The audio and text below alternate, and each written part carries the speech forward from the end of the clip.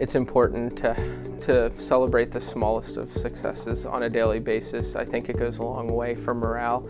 It's more about the good job, and it could be as simple as a pat on the back. It's the public recognition often of what they were able to accomplish. It's not so much with our staff about having a party for them, and it could be personal or it could be public recognition. I think that's the manager's job to know their employees to that degree, because some respond better to a public display of thanks versus the personal one, but then you have the others who behind closed doors you just pop in and tell them how great of a job they did, and it goes a long way for them.